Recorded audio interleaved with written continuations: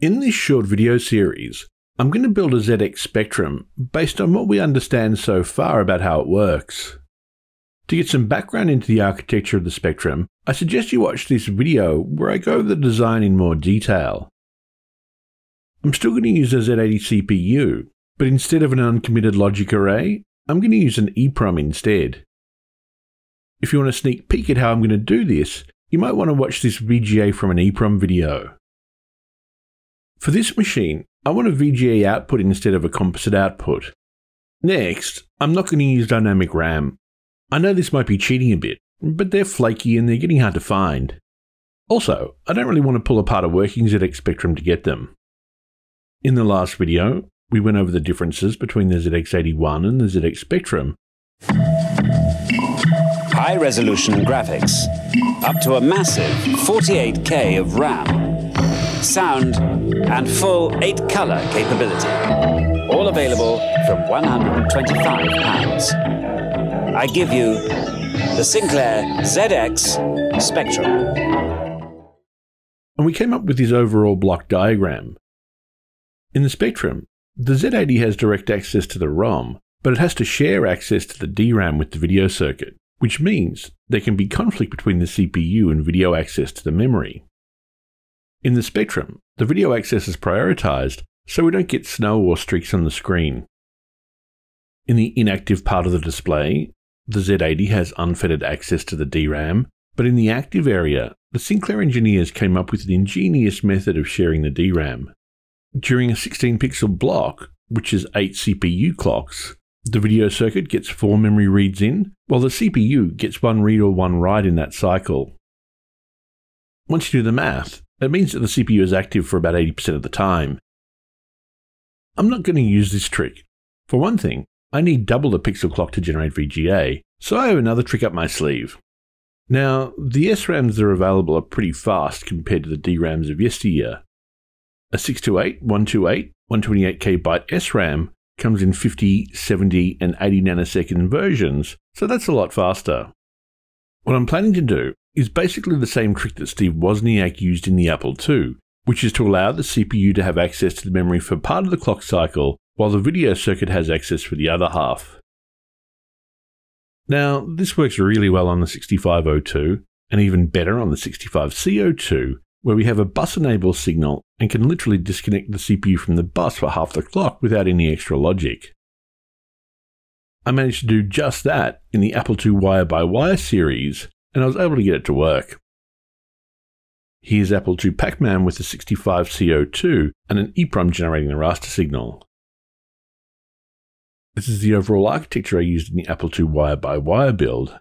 It's a pretty straightforward architecture. We have an address bus and a data bus. The 65C02 is directly connected to both buses. While clock's low, some of the flip-flops storing the current screen location output onto the address bus, which drives the static RAM. We do a frame buffer lookup, and pixel data is sent to the shift register for output to the display. At the same time, the address also goes back into the video EPROM, which outputs the address of the next pixel on the screen. On the positive edge of clock, this new address gets latched into the screen location flip-flops, ready for the next set of pixels. While clock's low, the CPU is prevented from driving the address bus using the bus enable signal. When the clock goes high, the bus enable signal is asserted, the CPU can drive the address bus, and the output from the screen location flip-flops is disabled. The CPU address goes to the static RAM or system EPROM and performs a read or a write. We flip between video access and CPU access to the memory once per clock cycle. If I can, I'd like to do something similar for the Spectrum. Now, that's really easy for the 65C02, but it's not so simple for the Z80. First, the Z80 memory cycle covers at least 1 clock for instruction fetch and 1.5 clocks for general reads and writes. The other problem occurs during reads. For instruction fetches, the data is expected to be available on the rising edge of clock bar, but for general memory reads, the data is sampled on the falling edge of clock bar. Fortunately, writes look much easier. The data is available for a long time before we start the write, and write bar is asserted for an entire clock. In all cases, the address is also valid for a long time. So, how much time do we have to play with? Well, at 3.5 MHz, the clock duration is 280 nanoseconds, so we get 140 nanoseconds while the clock's high and 140 nanoseconds while the clock's low. Plenty of time for both the 628/128 static RAM and the 27C040 EPROM, which itself has an access time of 100 nanoseconds. Looking at the diagram, I'm going to start off by trying to give the CPU access to the memory while clock's high, and the video circuit access to memory while clock's low. This is the architecture I'm planning to use for the Spectrum. It's actually very similar to the Apple II wire-by-wire design, except it has this wall of chips with tri-state outputs that can isolate the Z80 from the memory system. The right half of the architecture is for video display, and I'll go over that in more detail in the next video. Let's look at the write pathway from the Z80 to the static RAM. We have a Z80 with a pair of 74HC245 buffers on the address lines. These are hardwired so that the address always goes from the Z80 to the memory, but we can turn the output off when clock bar is low. Similarly, we have a 74HC245 on the data line. Again, this is hardwired to go from the Z80 to the memory. This is our write pathway. We can generate the output enable for this write data buffer by ORing together clock and write bar from the CPU, and we also use this as the write signal on the static RAM. But things get tricky for CPU reads, particularly instruction fetch reads. The CPU has access to the memory while clock bar is high, but the Z80 wants the data to be stable while clock bar is low. That's a problem. If you have any ideas for a solution, stop the video now and write your answers in the comments. What I've chosen to do is to use an octal D-type flip-flop, which can latch the data from the SRAM on the falling edge of clock bar. The output from these flip-flops is fed back to the Z80. Now the trick here is I'm going to need octal D-type flip-flops with tri-state outputs to avoid conflicts with the write pathway. A 74HC374 should do the trick, and I'll OR together mrec bar and read bar from the Z80 to generate the output enable for the 74HC374. Let's look at what happens during an instruction fetch. The Z80 outputs the address, and, while clock's high, this gets passed through to the static RAM. The SRAM performs a memory lookup, outputs the result on the data bus, and this is presented to the 74HC374 in the read pathway. On the negative edge of clock bar, which is the positive edge of clock, this is latched internally. Next, while clock bar is low, the same 74HC374 presents this data to the Z80. At the same time, the Z80 address bus buffers are disabled, and the outputs from the video address flip-flops are enabled. As a result, the current screen location is broadcast on the address bus. There's another static RAM lookup, this time it's pixel data, and this is stored in the display flip-flops. Okay, that should work. For a main memory read, we'll perform a read here at the start of T2, latch the data, and it'll be presented to the Z80. But we'll perform a second read in T3 and latch the same data into the flip-flops again. Because we're latching the same data twice, the output from the flip-flops should still be stable when the Z80 needs the data. If worse comes to worse, I'll figure out a way of blocking the second read if that becomes necessary. In this system, there are actually going to be two EPROMs. Both have far more capacity than I need. One will be the 27C4001, which is 512K bytes, and I only really need 16K of this for the system ROM. The other EPROM is a 27C322, which is 2 MB by 16 bits, an admittedly huge EPROM by ZX Spectrum standards. This is the video EPROM, and I only really need 128K bytes of this capacity. Alright, let's start the build. I'm going to use this perf board, which I've cut to fit inside an original ZX Spectrum case. I'm going to start with the CPU address bus. I have a pin header, which is going to act like the edge connector on the original ZX Spectrum itself. we have a pair of 74HC245s, which can isolate the Z80 address bus from the memory address bus. Looking from underneath, we have the pin header, the Z80, and two 74HC245s. I'm going to start with the address bus connected to the Z80. It also connects to a pin header which I haven't shown on this diagram. I generally use one of three prototyping techniques. Breadboard builds, of which I have quite a few examples on the channel. Point-to-point wiring on perf board, which is what I'm doing here. And the third technique is to make printed circuit boards. I like using this wire-to-wire technique when I haven't quite figured out exactly how the circuit will look, but I want it to be permanent and I want it to run at reasonable speeds. This circuit's meant to run at 3.5 MHz, which could be tempting fate on breadboards. Printed circuit boards are great, but there's little opportunity to modify them in any major way, and it can take a while for the boards to get here from China.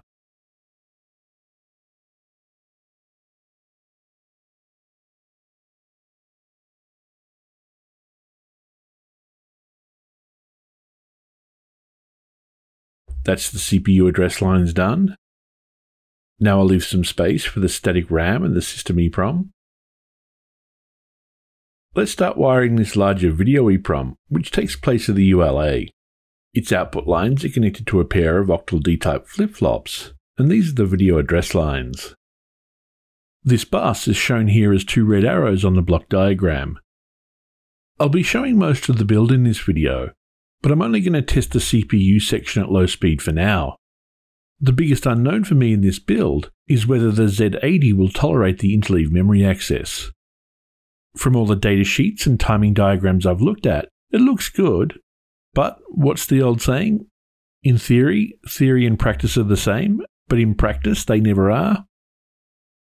I think this is the biggest risk for the project, and the bit that I've never tried before.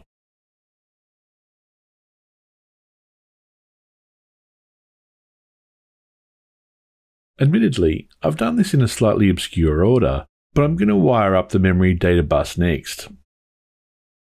There is some method to the madness though. Basically, I want the short buses to be the deepest in the build, and I'll put the longer signals over the top. Here we see the system ROM, the RAM, a 74HC245 for the CPU write pathway, and a 74HC374 for the CPU read pathway. Finally, there's another 74HC374 to capture the video data. The trick I use with perf board wiring is to slightly pre-stretch the wire wrap wire, maybe by about 1% in length. Then, when I cut the kynar shielding with the wire stripping tool, it's free to move over the wire. I secure it at one end, solder that in place, and then slide a piece of shielding into place. I wrap the wire around the socket pin, usually once but sometimes twice, solder it into place, and then slide the next piece of shielding. In this section, there are actually 8 continuous pieces of wire, even though there are 40 contacts. Next, I want to connect up the main memory address bus. This starts at the 74HC245s connected to the Z80, connects to the static RAM and system EPROM. From there, it goes to the address lines of the video EPROM, and to the output of the latches connected to the video EPROM. I've called these MA0 through 15 because these are the memory address lines. I've added in some wires that I'll end up ripping out later, mainly because I changed my mind about how I wanted the circuit to work. Of all the construction techniques, this is probably the trickiest. I learnt this wiring technique from the father of one of my high school friends. He hand-wired a Model 2 TRS-80 back in the early 80s using this technique, and it was very impressive at the time. The two main advantages over actual wire wrapping are, 1, it's cheaper because we get to use regular sockets, and 2, for me at least, it's faster. One of the big downsides is that you can only connect 2 or maybe 3 wires to each pin, so you need to plan things out carefully, particularly where the buses will go. You also have to be careful about the order you wire in the contacts. It's much easier if you have free soldering iron access from at least one direction. It's these upper address lines that I'm wiring right now that I decided to change. I was wiring in a 74HC174, but I forgot that it had a reset signal rather than tri-state outputs. This means I'll be pulling up all these lovely wires. No matter. I'll replace this with a pair of 74HC257s. These are 2-to-1 multiplexer chips with tri-state outputs, and I'll go over this in the next video. The reason I'm showing you this is that you can make quite a large architectural change with this type of build philosophy. At worst, you lose a little bit of board area. Nearly there? The main thing left to do is wire up the data bus between the pin header, the Z80 itself, the 74HC245 for the write pathway, and the 74HC374 for the read pathway. The other important thing is to make sure you use high-quality wire wrap wire for this type of build. It's worth the investment. I found Kynar to be the best. At some point, you're bound to touch something accidentally with the tip of the soldering iron, and the Kynar installation gives you 3 to 5 seconds before it melts through. I've previously bought cheap wire from China, and it melts instantaneously, exposing the wire inside and potentially creating a short. Just as an aside, the total build time from the recording timestamps was 5.5 hours. It's a bit slower than normal because with the camera running I'm not free to move the board around as I want. Now I want to test this little puppy. Well, actually, this is my new little puppy who keeps me company while I edit these videos. I want to test this beastly build. I haven't told you this yet, but the size of the pin header and the way I connected it wasn't totally random. In fact, it's designed to connect up to an Arduino Mega 2560. It's a 36-pin header, and the lower 8 bits of the CPU address bus are connected to port C, the upper 8 bits are connected to port L, and the CPU data bus is connected to port A. I've also connected up some of the Z80 control lines to the other signals available. I'm using the CMOS version of the Z80 for this build, so in theory at least, I should be able to clock it very slowly with the Arduino. The main thing I want to figure out at this stage is whether the bus sharing idea works. Remember, the CPU has access when clock bar's high, and the video circuit has access when clock bar's low. The Z80 itself wasn't really designed to work this way. I've burnt the ZX Spectrum ROM into the 27C040, and I'll leave out the video EPROM for the moment. I've written some Arduino code that snoops on the Z80 address bus and data bus, and if it sees a write between 4000 and 57FF hex, it sends the data back to the PC via the USB port. On the PC end, there's some C code that reads the USB port, then reassembles the address and data. Next, it does the address mapping the Spectrum uses for displaying pixels, and, if appropriate, it writes this data to the screen. Let's see how we go. Excellent. Excellent! It looks like this bus sharing idea works, at least at low speed. Well, I think that's pretty good progress for this video. In the next video, I'll have a go at getting the scan-out circuit to work. In the meantime, I would encourage you again to have a look at this VGA from an EPROM video shown here. As always, don't forget to like, share and subscribe.